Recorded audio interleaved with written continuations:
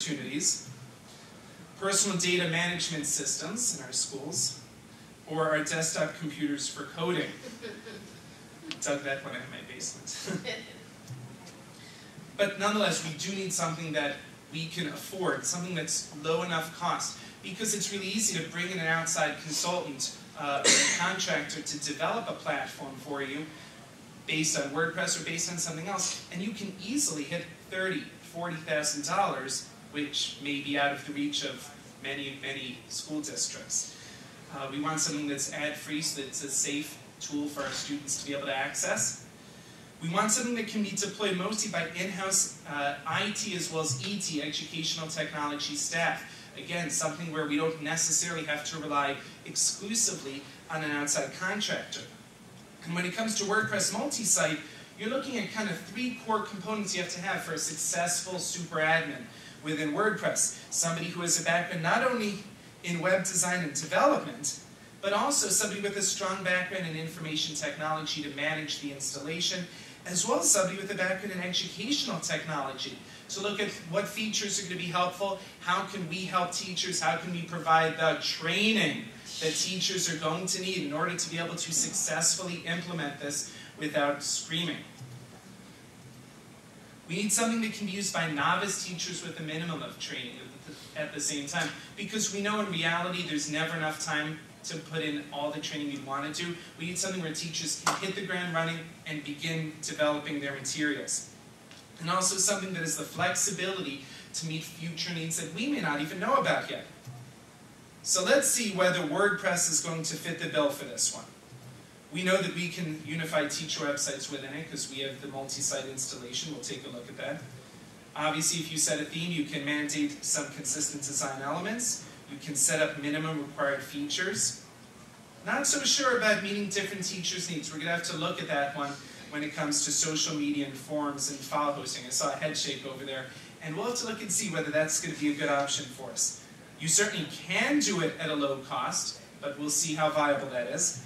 Can it be deployed by mostly in-house staff? We'll have to see about that. We'll definitely have to see how teachers can handle that. But we know that WordPress is ever evolving. There's another presentation going on right now about the newest version of WordPress. So it definitely has some flexibility. It's always being improved. So we have 3 questions that we're going to have to come back and answer. So, since we're in Boston, I have to say, where to begin? We have to make some firm decisions about default options. When you're going to set up a multi-site installation, what are your standards going to be in terms of comments and user responses, user permissions for the site? What are you going to start off with? And then you can always rule by exception. If you have one teacher that wants to have comments, but you've decided you want to turn off comments for the majority of your sites, you can always go through and grant those permissions. But you have to begin by making those firm decisions ahead of time. You need to secure proper hosting and backup services from a managed hosting service. This is where I do recommend that districts spend the money and secure a professional. You don't want to necessarily host it on your own server or take care of your own backups. Take advantage of the opportunity of outside, off-site backups, as well as a service that's going to help you in the event that your site is compromised. Create your multi-site installation. If you've never done multi-site and you're here because you want to learn how to do it, all that I did the very first time I did it was go, look at the codex. There's step-by-step directions. It's really, really simple. It tells you how to edit the PHP pages. Take this, paste it in here. Really straightforward. And then there's a great plugin called User Role Editor that you can use to establish custom role types so that you can make sure that people have the ability to do what they want to do, even if that's not quite covered in the existing roles of author or contributor or editor or administrator. You have to find out what's going to be your norm for granting permissions. And that's a big question. Do you start off saying, I'm going to grant people permission to do everything under the sun so that they can spread their wings as wide as they want to?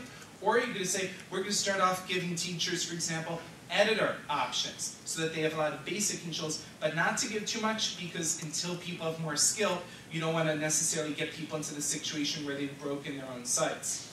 So that's a decision you have to make philosophically. My personal opinion is start off giving people kind of an intermediate amount of control, maybe at the author or editor levels. I wouldn't jump to making people administrators of their own pages unless you have a reason to, but we'll come back to that in a moment. Select and configure your theme and your settings. And this is definitely where I encourage you to bring in a professional. I said to you before how you have to have those 3 different skill sets in order to be a successful WordPress super admin. My experience primarily is in educational technology. That's what my background is. And my experience when it comes to web development is pretty much from just using WordPress as somebody having my own website and making a few others. I am not a designer. And as you'll see when I show you the demo sites that I have, they're not beautiful. The headers are not beautiful.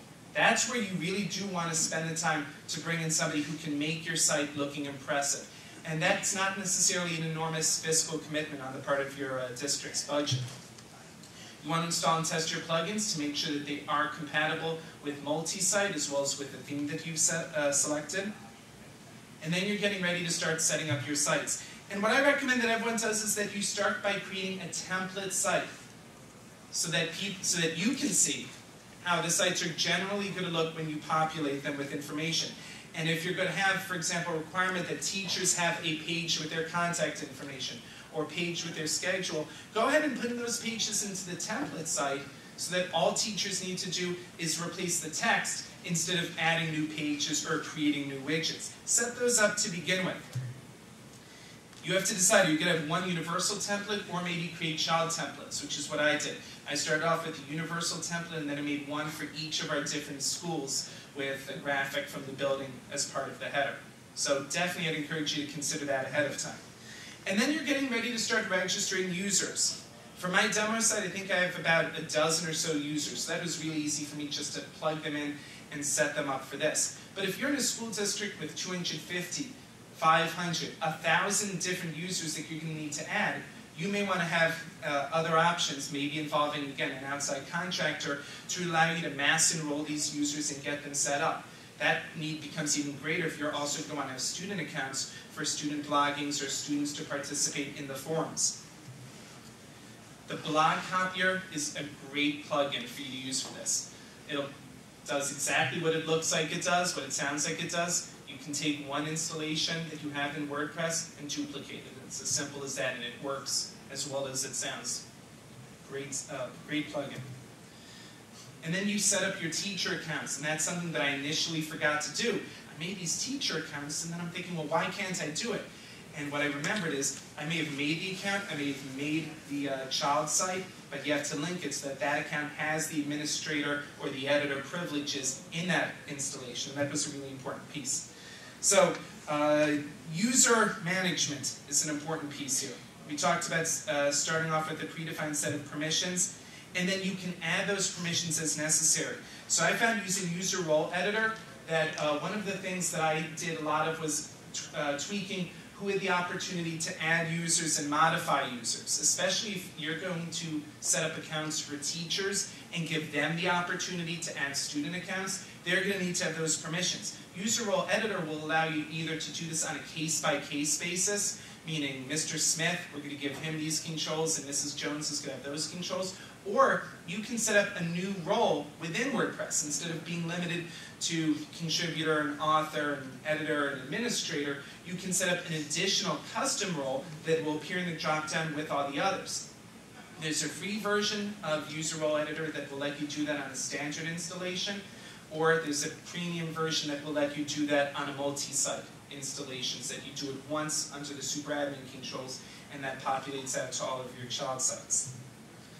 Also, I gave people the option to edit theme options. That was a tough one for me because I found that in order to give people the capability to modify their widgets as well as to modify the top menu, they had to have this, even though I did not want them to be able to change the theme itself because we wanted that consistent design scheme. Promote users as necessary. If a teacher comes to you and they say, hey, I'm set up with these editor controls, and I bet most teachers aren't going to even know what credentials they have on it, what permissions they have. But if a teacher says, hey, I really want to do this, I really want to try this function out, be willing to promote users, because as super admin, you can always get in if you have to change something or fix something, but I always encourage you to give teachers more options than fewer options. And then demote users as necessary if you find they're accidentally clicking around too much and making things not work as well. Or if they're saying, I'm seeing too much stuff, I have too many controls, I want something simple and basic, then you certainly have the opportunity to demote users.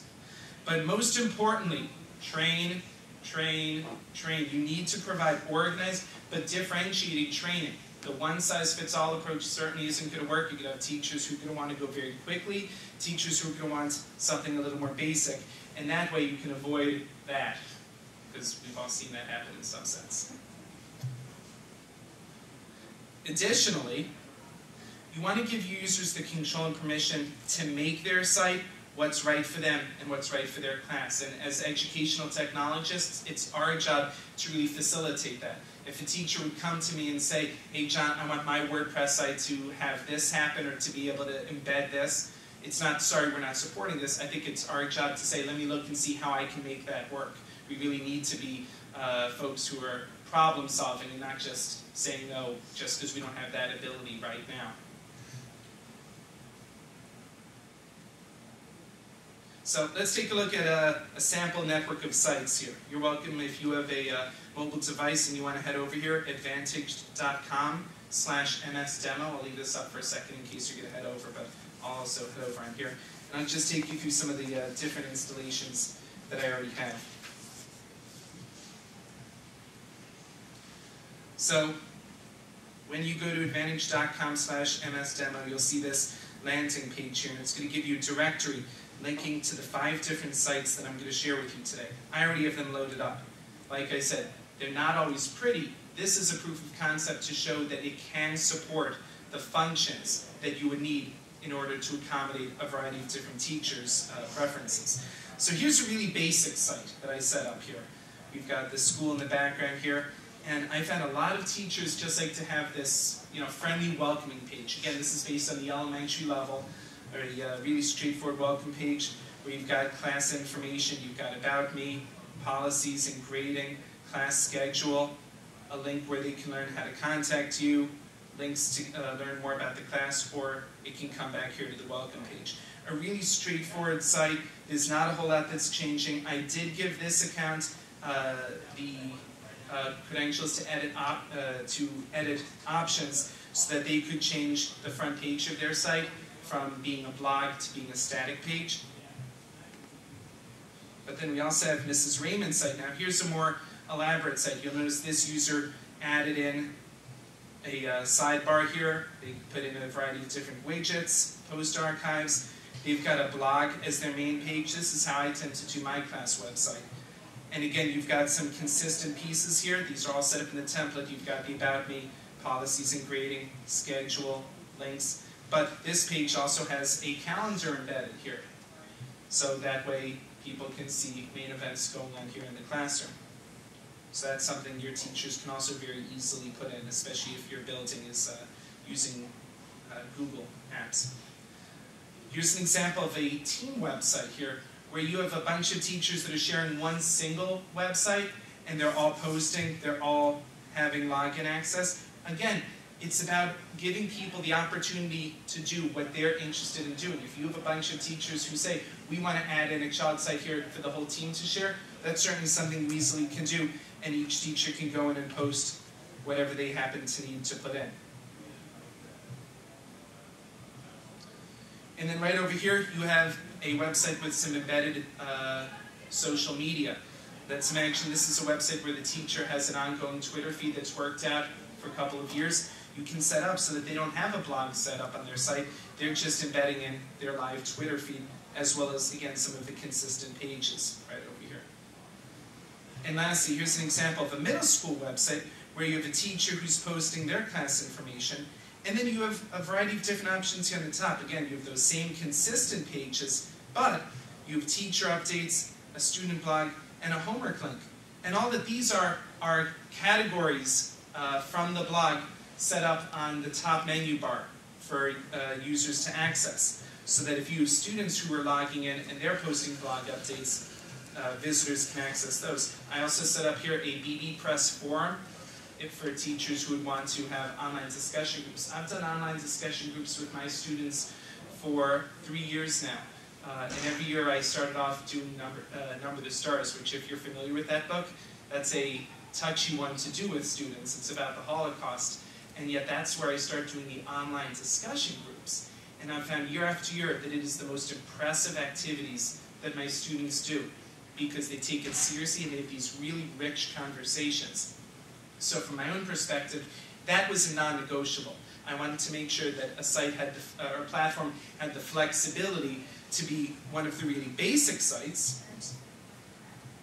I wanted to make sure that a platform had the ability to do one of the more basic sites like this, where it's just a bunch of static pages, going all the way over to a more elaborate site with discussion forums to allow different people to have the access to have that level of student interaction as well as student blogging.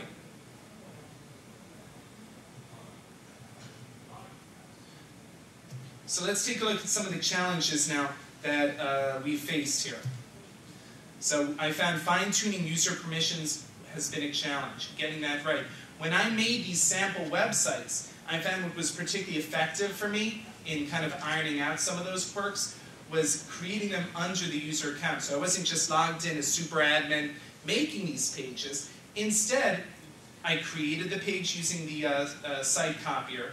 I created the user account. I set up the user account with whatever credentials I wanted it to have. And then I said, okay, let's try making it. And as soon as I hit a wall and I said, here I am as an editor. Wait, I can't make this change, or I'm unable to post this, or that HTML isn't coming through. I'd say, okay, here's where I have to promote this user. And that helped me learn through hands-on experience, depending on what the teacher would want to do, here's what permissions that user is going to need to have. Here's what capabilities have to be attributed to that user. And that's one big piece of advice I'd give you is if you're rolling out a multi-site process, try it out for yourself in those actual permissions that you can see through your own experiences. However, a pilot process is a must. And so often that's something that kind of gets left behind. People are in a hurry to deploy a new initiative and we just rolled it out. This is something where I definitely say, start it off with a group of teachers, let them try it out, see what interests teachers have, see what features teachers are going on, so that you can have some of those answers ready ahead of time, so that you can have some of those capabilities set up so that it's most beneficial for your teachers and frankly so that you're minimizing the glitches. Because certainly no one has heard anything about, let's say, a federal website that's having some bad press right now for being deployed before it was ready. You don't want to have that happening on your teacher websites as well. I found some challenges initially with embedding HTML, again as a function of user permissions. That posed a challenge and took a while to overcome at times, as well as hiding menu options for some users, perhaps based on permissions. Do you guys see a common theme going on here with some of these challenges? Permissions do tend to get murky, and that's where I found user role editor was really helpful. To be clear, no, I'm not a shill for user role editor. I have no association with that. It's just been a really helpful plugin for me. And that's something I'm going to continue to fine-tune moving forward. So going back and taking a look here at what we had before. Here we go. So we had these 3 remaining questions about what we need. And the big question that I had was, is it really flexible enough to do all of these different things? The theme that I was working with in the demo sites was 2013. And again, this comes back to how I'm an educational technologist. I'm not a web developer, because as soon as I told a bunch of web developers here at the conference, oh yeah, I used 2013, they all went, really? Not 2012 or 2011? Those are much better suited. And I said, oh, okay. But 2013 does have built into it a lot of the options for custom post types that can give you all the more flexibility to meet different teachers' needs. So I found through trying a bunch of different features that I saw currently existing in teacher websites, I found that in fact WordPress does meet those needs. It does have that flexibility. From my experience, I think this is going to be something that can be deployed by your in-house staff. But notice that I put in the word mostly right here.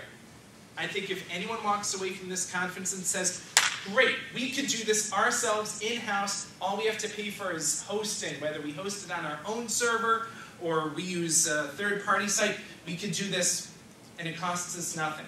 I think that's a short-sighted decision. I think for this to be a successful deployment, you really do have to allocate a certain amount of budget money to bring in professionals, whether that's setting up the themes, whether that's setting up user accounts, whether that's managed hosting. You do have to be prepared to make a certain fiscal commitment to supporting this, just like any initiative that a district would have. That leaves us with the one final question. Can this be used by novice teachers with a minimum of training? And so as I'm here presenting it to you, I'm also presenting this to my district, because it's my hope that my district is also going to consider multi-site as a viable option for teacher websites. And I think that it's going to be a great fit. But as always, there are a bunch of people who have a lot of different approaches and a lot of different opinions as to what the right way for us to go is. So that's one that we're going to definitely have to wait and see. And I hope come WordCamp Boston 2014, I'll be able to tell you, hey, we've deployed it and everyone's on board. That's what I'm looking forward to. My fingers are crossed on that one. So hopefully it'll be successful for us. And if you're interested in trying it, hopefully it'll be successful for you as well. So I want to thank everyone for coming today and open the floor to any questions that you may have. Pardon. With the template copier, or the site copy, could that be used within multi-site to go from one child site to another child site? Yep, let me show it to you. I'm logged in right here. So if I go into, actually I'm right here, if I click on sites, you see this, I'm sorry, it's blog copier, not site copier. Sorry about that. So if I click down here, so here's the listing of all of my different sites. And if I click here on blog copier,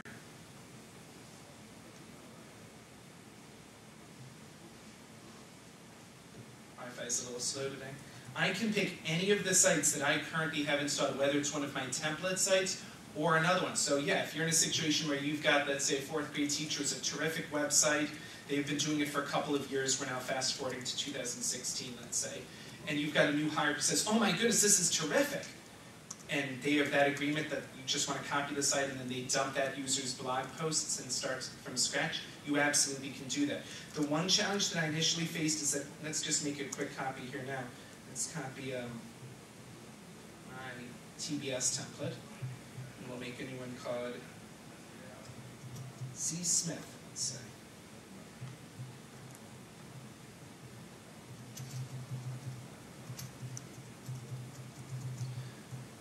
The challenge that I found when I made that copy is that it did not get the full path correct. And as soon as I clicked on the site, it gave me an error message.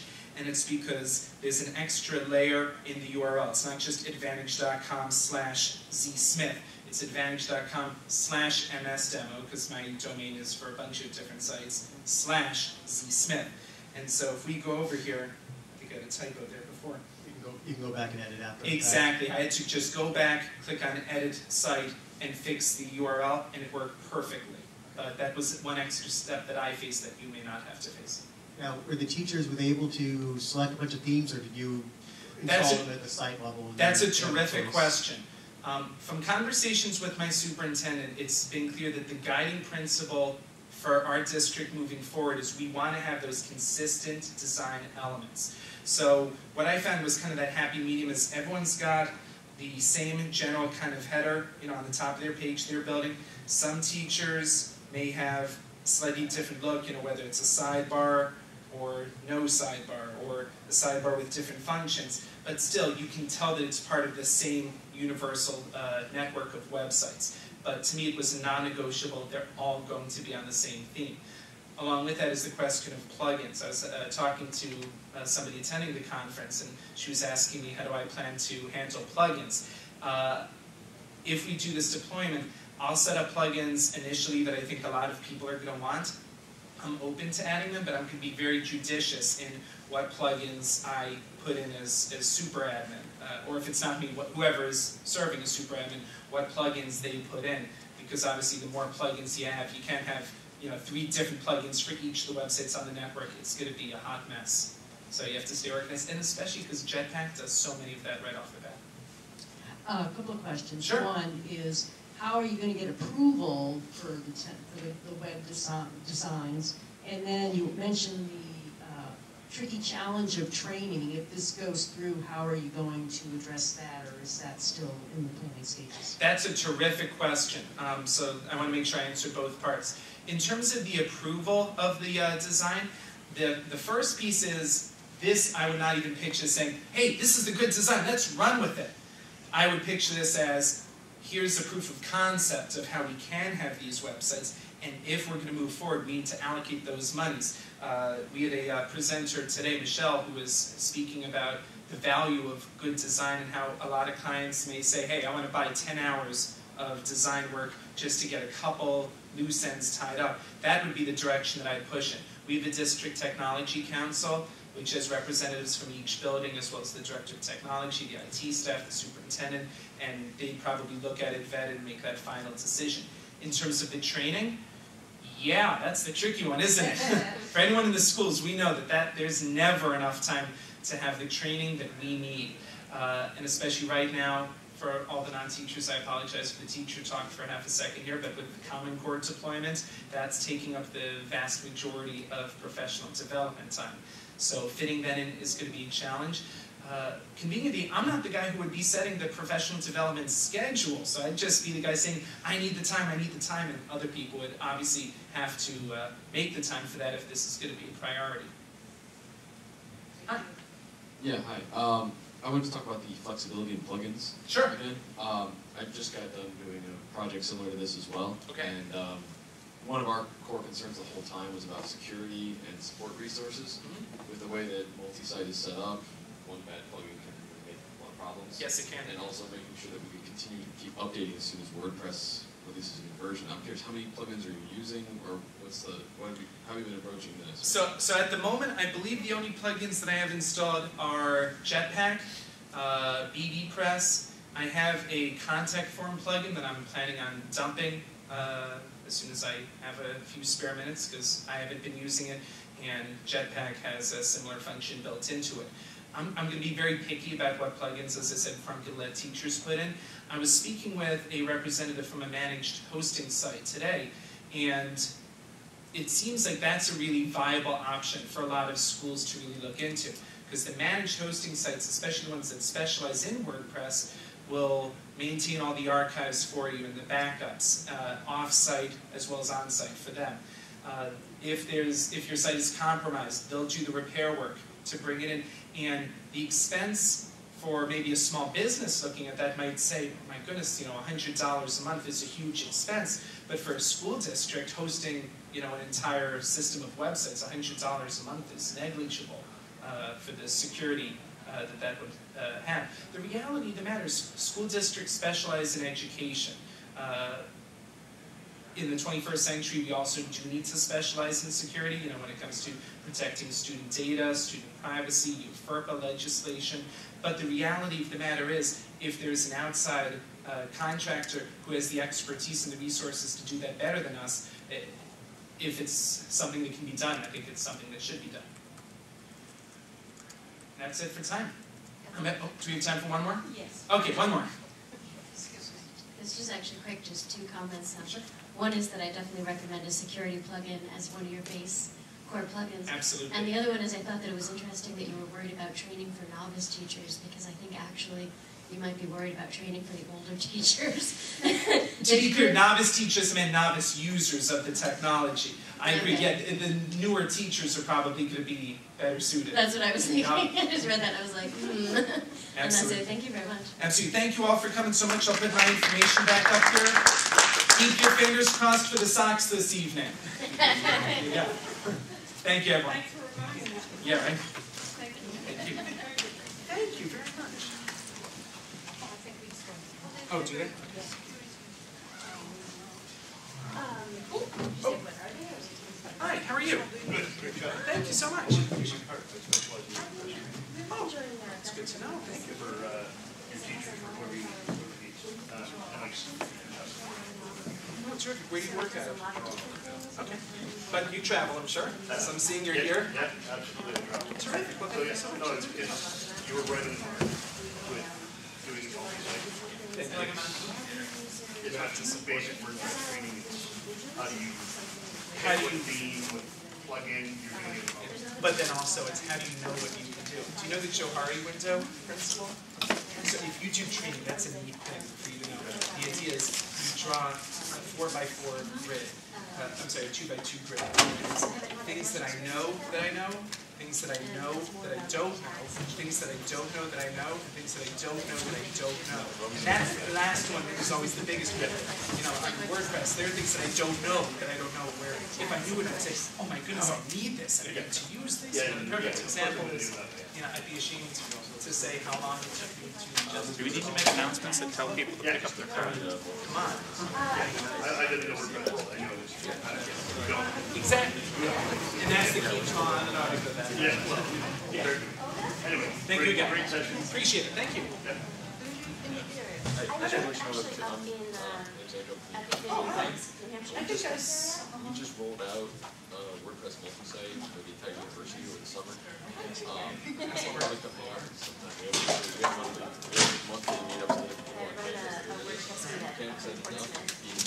Super restricted on the plugins. Everybody, once you get into this baby phase and people start hearing about it, everybody's going to have their, this was at night at university at least, everybody had their plugin they wanted it. And it was a lot of set up, the way we handled it, we set governance, did a lot of like democratic committee stuff to smooth over the fact that it's Right. because You probably have like the whole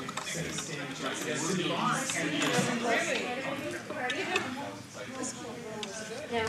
Thank you. Yeah, I'm not sure if I don't think I'm gonna make it tomorrow. There weren't as many things I was interested in, and it's a lot.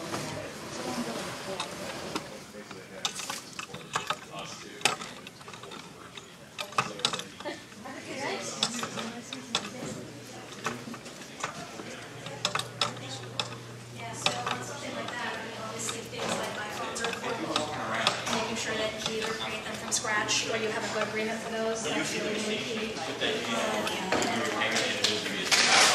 Yeah. Yeah. So it's just, when you go downstairs, you'll see the front desk just go all the way around, it's like a big U-turn. Like you go behind where the elevators are, but it's a big arm. You'll hear the